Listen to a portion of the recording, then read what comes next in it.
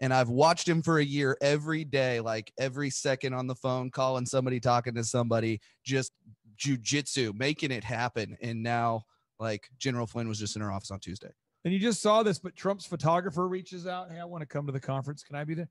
And now I'm like, I'm going to go, oh. So all I can say, folks, is the question I would have for your listeners, final capstone. Real?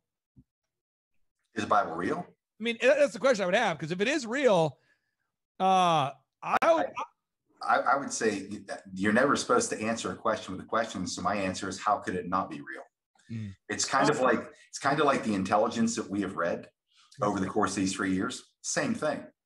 When you have proof after proof after proof after proof after proof, and you've lived these things in real time, and you say, how could it not be real? And when people land on one of the sides that we're not necessarily on, oh yeah, no, I've read the Bible, or I've read all that intel, or I've done this, or I've done that. I'm saying, okay, well, that boils down to one of two things. You're either intellectually dishonest or intellectually lazy.